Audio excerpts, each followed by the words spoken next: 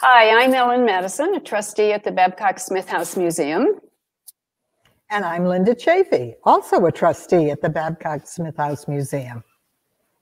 Part of our mission at the Babcock Smith House is to document and preserve the history of the granite industry.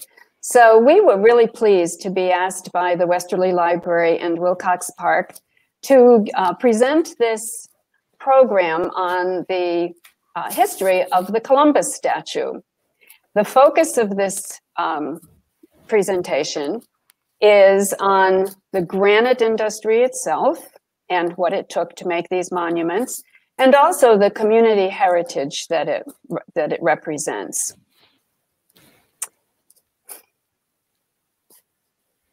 By 1899, Westerly was famous for its granite industry.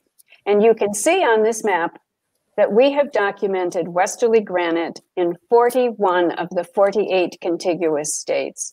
And when you think about the fact that the bulk of the granite production here in Westerly had ended by about 1920 or so, this is an amazing feat to think about all this granite shipped to all of these different states and erected there. And we have had volunteers from the museum travel all over the country taking pictures of monuments. We have over 2,200 monuments that we have photographed in these 41 states. We aren't going to give you the history of the granite industry in Westerly, but rather begin in the 1890s. By that time, that granite foundation had been laid, and the industry itself involved so many different skilled artisans. Here we've got a photograph of the quarry workers, carvers. Well, we don't have photographs of them all on this slide, but quarry workers and carvers and letter cutters and statue cutters and blacksmiths and oxen drivers and people who made leather aprons. And all of these people were contributing to the industry. By 1900, oh, go ahead.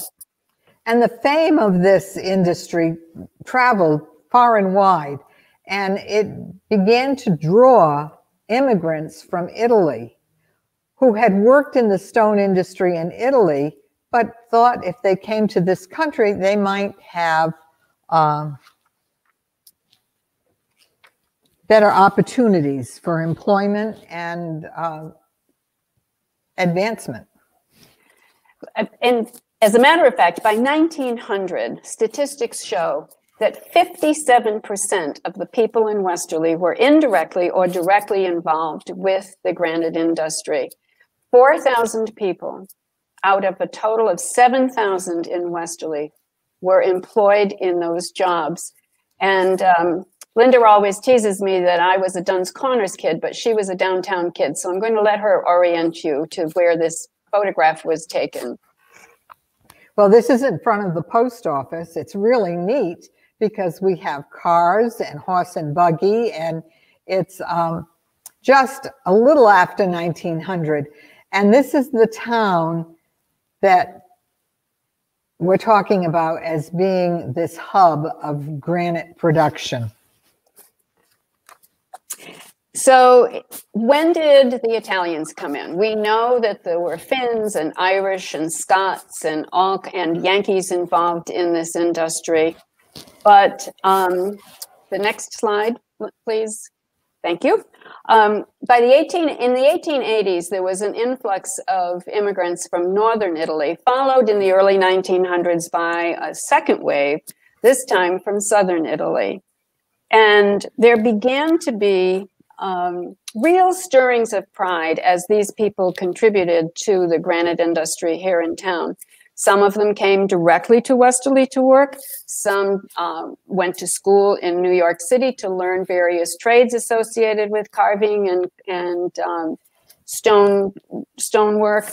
And others came and went to another town, maybe where there were granite quarries, and then came to Westerly. But there was always this sense of pride in the Italian community of people who wanted to celebrate both their heritage and the skill. We have to blend these both when we're talking about Columbus. both the Italian heritage and the skill that was involved in producing the monuments that came out of Westerly. It was at this time that this vague idea of some sort of monument to those two things was stirring in the Italian community. So we have found sources that said it was 1890, and then we found sources that said 1899. So somewhere in that decade, the idea of a monument was born. And it wasn't until Chris Emanuel went to Italy on a trip to see the sculptures. He was really excited about seeing the various sculptures. And in Genoa, Italy, he saw the statue of Columbus and he got all excited. In fact, he's quoted as saying, as you can see on this slide, there he was inspired by the pulchritude and splendor of a statue of Christopher Columbus surrounded by its broad depth of beautiful flowers. And that broad depth of beautiful flowers led him to say, well, whatever statue or whatever we do in Westerly has to be in a park-like setting. And fortunately, we had Wilcox Park. So when he came back in 1933, started talking about this idea, really beginning to talk it up. And in 1939, 6 years later, a committee was established and serious fundraising began. On the next slide, you'll see a list of the people that we have been able to document that were on the committee to get the monument erected. And just look at the names. I mean, it's a collection of Italian Americans from Westerly. As a school teacher here in Westerly, having called the roll call in many study halls, all the names seem very familiar to me. But lots and lots of people worked hard to make this happen. Linda and I teased each other. Not one of us has a drop of Italian blood in us, so we are not going to pronounce these names for you. But if you look carefully, maybe you can find somebody in your family or someone whose grandchildren you know now who were on this committee. And there were people here who owned quarries, who owned sheds, who worked in the granite industry, as well as influential people like the two Dr. Ruisis in town. So it was a nice mix of influential Italians. The quote at the bottom is from Arthur Cottrell, who was president of the town council at the time of the dedication. And I think what he said was very meaningful. This memorial statue was made possible by the painstaking efforts of many of our citizens. And fundraising was difficult at this time. You know, this was just after the Depression. It was before World War II. It was going to take a lot of effort to round out some plans and to raise some money.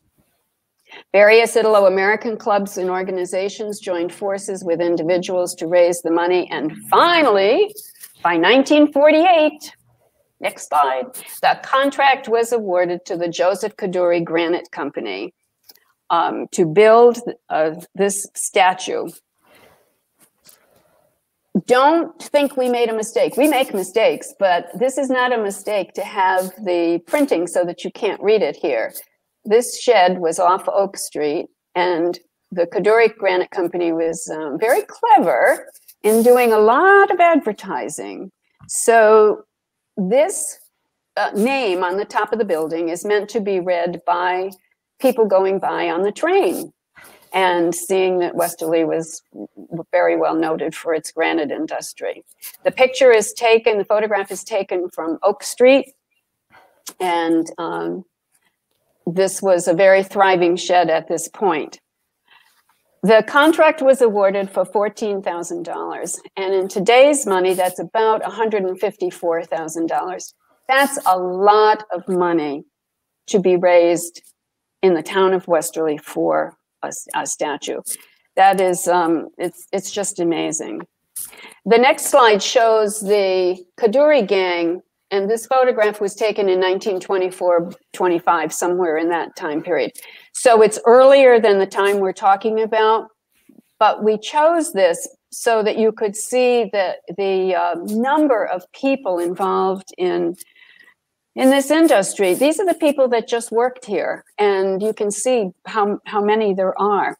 Richard Kaduri was the owner when the contract was awarded, and he was also a member of the original committee to work on this Columbus statue. And now Linda will tell you all about the statue. The monument is a truly impressive monument.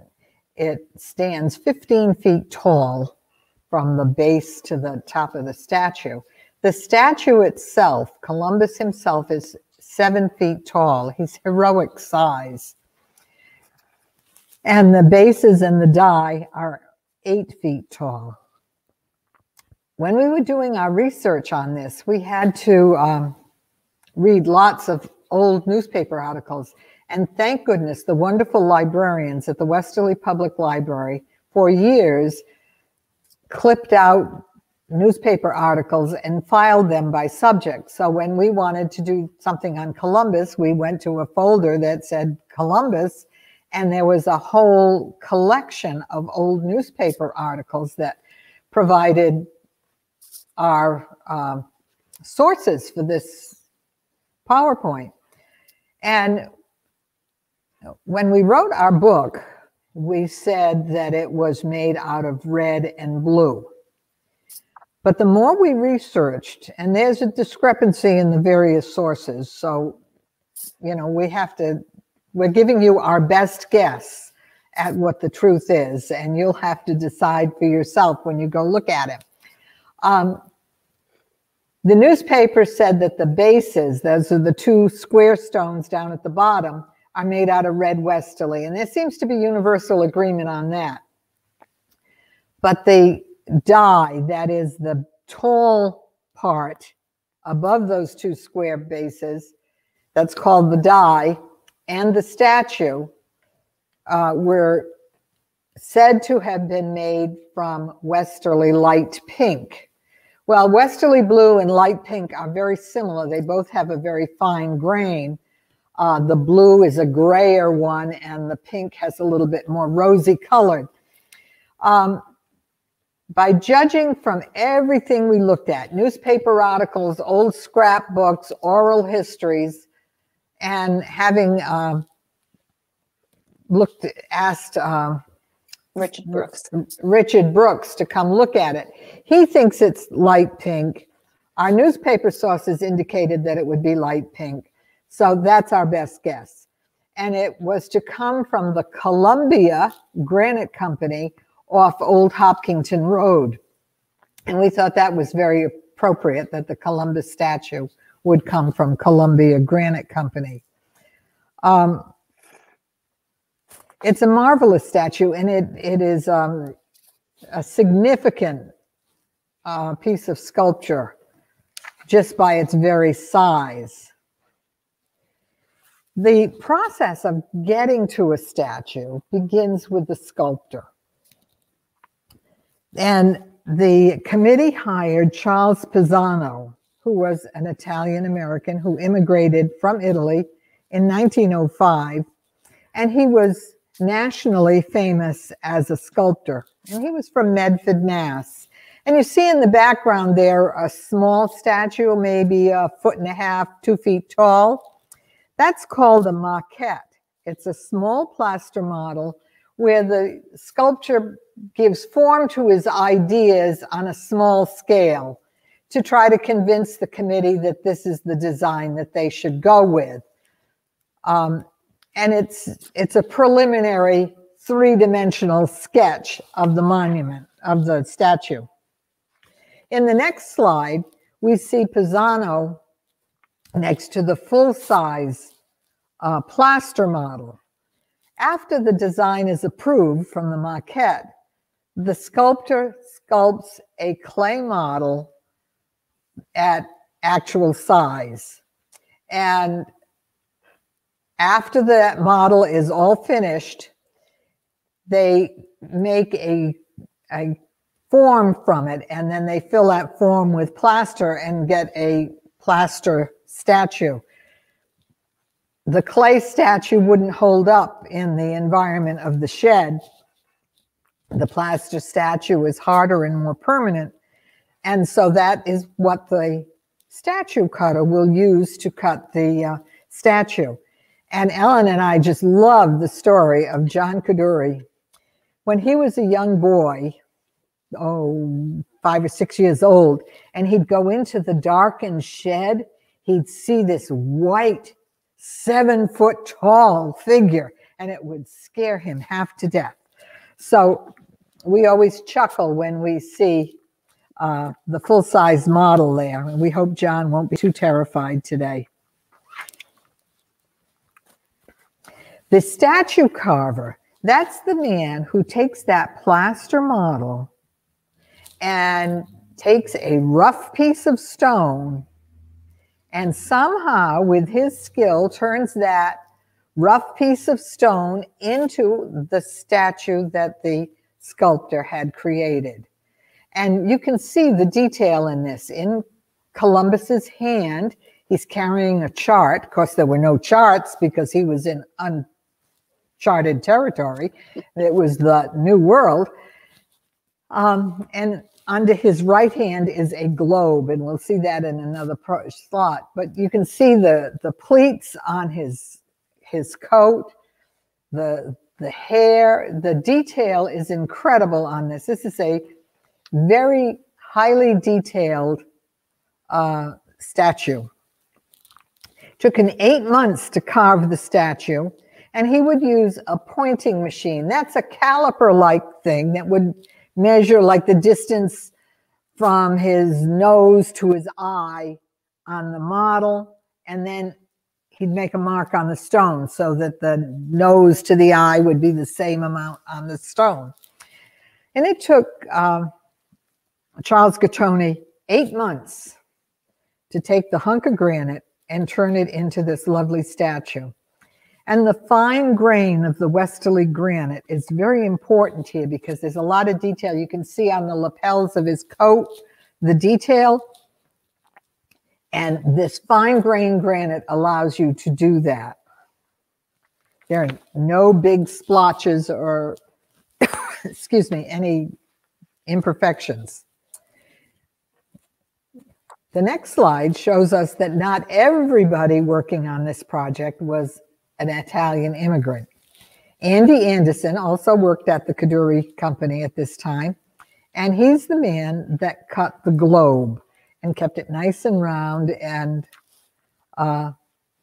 so there were a contribution by lots of people in the whole organization. We don't know who the letter cutter was. If any of you do know, call us up and let us know. On the next slide, we can see an example of the lettering on the, whoops, did I miss one? I guess I did. This is the bas-relief on the front of the statue. A bas-relief is where you make a carving with the stone itself, and there's no separation. This is a very low relief. It's probably maybe a ½ inch at most. So to get the details, you need, again, this fine grain of Westerly granite. And I hope you can see on your computers that it's Columbus's 3 ships, and the Nina, the Pinta, and the Santa Maria, and the ocean waves, and the little planking on the ships. It's really quite lovely. Nick Verzillo cut that. This is the work of the letter cutters. If you know who did it, please let us know. We would love to add it to our records here. But I love the inscription. And for me, after weeks of study and searching on this, this inscription tells me how important this statue was to our Italian-American community. Cristoforo Colombo, the intrepid Italian explorer who linked the old world of our fathers to the new world of our sons.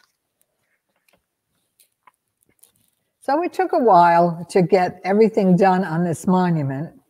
And everything was, the stage was set for Columbus Day, 1949. The original statue was supposed to be dedicated on Columbus Day in 1948. And when Linda and I were talking about this, we thought, boy, that contract was awarded in the spring of 1948. How could they possibly have hoped to have it dedicated on Columbus Day in October?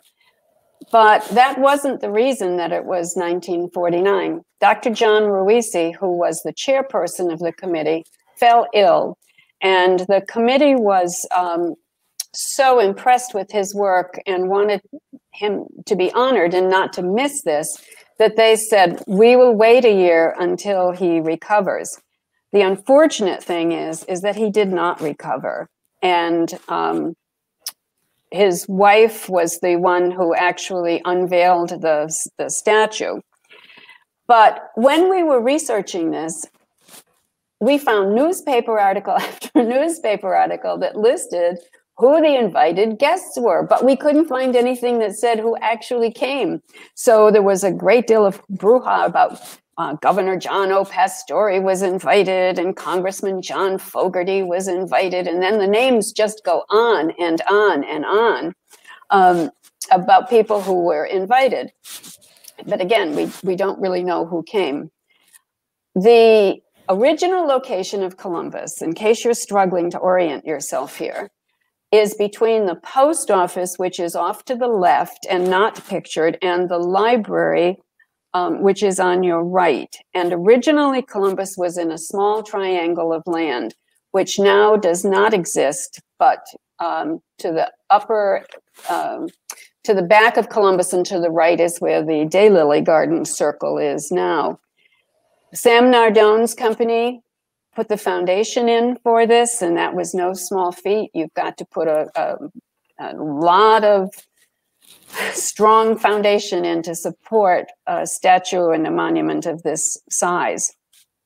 So on that day itself, there was a whole series of exciting things planned. At 8 o'clock, there was a special mass at the Church of the Immaculate Conception. And we know that in 1946 and 1947, there had been special masses for Columbus Day, and there had been some sort of procession following that mass that had something to do with Columbus, but we're unable to really figure out exactly what that was. At 9:30, the parade began. And I'm sorry about the quality of this picture, but we can't find pictures of the parade and the dedication ceremony. So again, if you have them somewhere in your grandmother's scrapbook, please let us know. The parade kicked off at the Armory. It went down Railroad Avenue and then onto Canal Street and then onto High Street, went up the hill, over the bridge and then up the hill to West Broad Street School, then turned around and came back down past the town hall, out Grove Avenue, and finally into the park. The organizations are all listed in this on the newspaper articles of the time, and there was everybody: civic, military, fraternal, musical, Girl Scouts, Boy Scouts, you name it. If there was something that existed in the town of Westerly, they were represented in this parade. On the next slide, we know some newspaper articles said that there were 5,000 people who attended. Other newspaper articles said 10,000 people. And at this time, the 1950 census shows 12,000 people were residents of Westerly. So even if you look at the low end of 5,000 people attending, it was a huge deal, and I think speaks to how important this statue was to the whole community. As I mentioned, this was draped in black beforehand, and Mrs. John Ruisi, her name was Renata, unveiled the statue. The master of ceremonies was Joe Gervasini Jr., who was the son of Joseph Gervasini, who had been on the original committee. And I have to look at my notes for this next part because I can't do this easily. The main speaker was Judge De Pasquale from Providence. He gave the main address in English. He was followed by a visiting professor from the University of Rome who spoke in Italian. The third speaker was Luigi Scala, and his title was Grand Venerable in Rhode Island of the Sons of Italy. And he spoke in both English and Italian. So along with, of course, the town council notables and everybody else that you could figure might be invited to speak on an occasion like this. So I think, go ahead. Ellen, I think it's so appropriate that the addresses were both in English and Italian for this particular monument. You and I would not have been so good on the Italian, but we can appreciate the fact that it was such an important thing to the first or second generation immigrants from Italy. Absolutely, yeah. This next slide shows Columbus in the winter, and we read in one point that he was frequently decorated for Christmas. We don't know whether that meant a Santa Claus hat on top or Christmas lights or what it meant, but it did mean that there was, and it wasn't done out of foolishness. We didn't get that impression. We were done that Columbus was a part of the community and he should share in the Christmas spirit.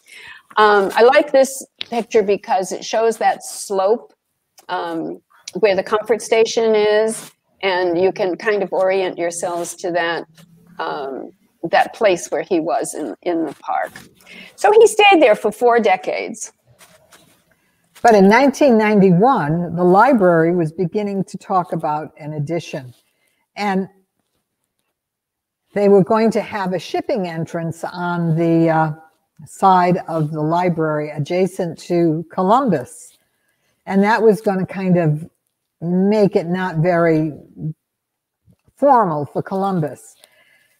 And then they found that the sewer pipe was going to go dangerously close. So they had to come up with another place for him. And we have a map there that shows the relocation sketch to orient you. It's as if you were looking down from the top of the town hall. And in front of you is the esplanade. To your left is the library. Straight ahead there is the fountain. And Columbus would go over to the right. And that's essentially what took place. Now, this moving of Columbus is not an easy thing. Just that first stone, that first base that I showed you on the other slide, weighed 3 tons. And that's just one little, one big stone down at the bottom. But the whole thing is very heavy and very big and very fragile. And I mean that because even though it's made out of rock, the details are easily broken. So you can't just pick it up with a steam shovel or something. You've got to know what you're doing, how to take him apart, how to put him back together again. So this was going to cost $12,000. Now remember that the original statue had cost $14,000, and now we're going to move him in 1995, as it turns out, and it's going to cost $12,000. So that shows you a bit of how prices changed. So David Panzera, who was the director at the library at that point, in his correspondence, we found that the following fraternal organizations were invited to contribute. The records show that they had special fundraising breakfasts and all kinds of money-raising activities in order to fund this this move. Bonner Monument Company was the company chosen to actually do the move. And on the extreme left of the group photo is Richard Kaduri, who had been the owner of the Joseph Kaduri Company at the time that the statue had been built. And to the right of the 2 women is Andy Anderson, who was the man that Linda told you about, who carved the globe. And we don't want you to be confused. The picture of Don Bonner is just such a great picture of him that we chose him, but he's not holding the globe. That's a part of the statue. He's holding a cannonball that he did to replace one that had been stolen from Gettysburg. So Bonner was the one who moved that statue. We don't have a single picture of the move. So again, if your mother, your father, your grandparents were down there taking pictures of that movement of the statue, please let us know. So in 1995, it moved. There was a little damage done to the surface when it was cleaned with muriatic acid, but you never would know it. You'd have to be a professional to be able to tell. This is when the garden in front of it was the daylily collection. You know, it goes back to Emmanuel's vision that he be surrounded by flowers, and I think this particular slide really shows that very nicely. Absolutely. So now he faces west towards the library, and we think that this is a fitting tribute. Next slide. In downtown Westerly, click it again. We have Christ Church as one of our landmarks. Granite church made with two different kinds of granite from Westerly. It's the field, or the main part of the wall, is made out of blue granite, and the trim around the windows and doors is made out of red Westerly granite. The granite was supplied by the Smith Granite Company, and I understand that my great-grandfather gave them a good deal. We should mention that Linda's maiden name is Smith from the Smith Granite Company, so that's appropriate. And then we have the town hall made out of red granite. Some of you might think that it's two different kinds of granite if you look at it closely, but it's just the finish on it. It is a rock face and a hammered finish that makes it look as though it's two different colors and two different kinds of granite. That came from New England granite in 1912, came out of the Madison Quarry. The balusters on the esplanade there are cut on a stone lathe, just like the wood lathe you probably are familiar with in wood shops, but this is a stone lathe and they're turned that way. They're blue Westerly granite, and they were produced by the Smith Granite Company, and that's just right next to Columbus. And down just a few steps is the fountain, which was cut by the Joseph Kadoorie Company. So on this slide alone, you find most of the major granite companies represented and various kinds of granite that came out of the ground in Westerly. And in the middle, as the finest tribute of all, is, of course, Columbus. And we feel very strongly that that's a very appropriate place for him to be. We feel it's a tribute to the granite industry that was the major economic engine for the town for 100 years. And to the skills of the people that worked on it. You just don't pick up a chisel and hammer and cut something like that on day two. It's years of practice and honing one's skills. So this is a wonderful tribute to the talented people that we had in Westerly. And I think most important of all, it's a tribute to the community of immigrants who came to this country to find employment and to find opportunities. And it almost makes your heart swell with pride that this is the country that could provide opportunities. And the whole statue is a fitting tribute. It reflects the profound Italian-American influence in the town of Westerly. As a high school teacher, Italian was one of the foreign languages taught in this town, where it wasn't taught in very many high schools anywhere. But Italian was part of the heritage of this town. And it's one of the last really big local works produced on a grand scale.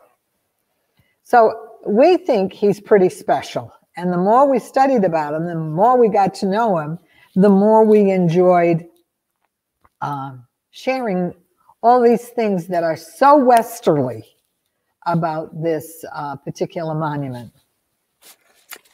Got another slide there. So our thanks to Ben Barber, who's the videographer. And I might remind you that we're doing this remotely because of COVID. Susan Sullivan-Mercado, who's our archivist. Richard Brooks from Buzzy Memorials. Joe Kuduri, who supplied the postcards. Brenda Linton, who's our other archivist. John Linton, who took those fabulous photographs, the close-ups of Columbus. Alan Peck, the Wilcox Park superintendent, who helped us find materials. Joe Potter, who has chaired the Columbus Day Parade chair forever and ever and ever. And Nina Wright, the reference librarian at the Westerly Library, who provided us with those resources that Linda spoke about earlier. And on the next slide, you see 3 of us. Well, only 2 of us are here today, but we really wanted to include John Kuduri as one of the authors of this because John has worked with Ellen and me over the last 10 years to formalize our study of the granite industry. And he has provided many photos, pictures, and information and encouragement as we all work together to try to document this very important part of Westerly's heritage. So thank you very much. And send in those pictures.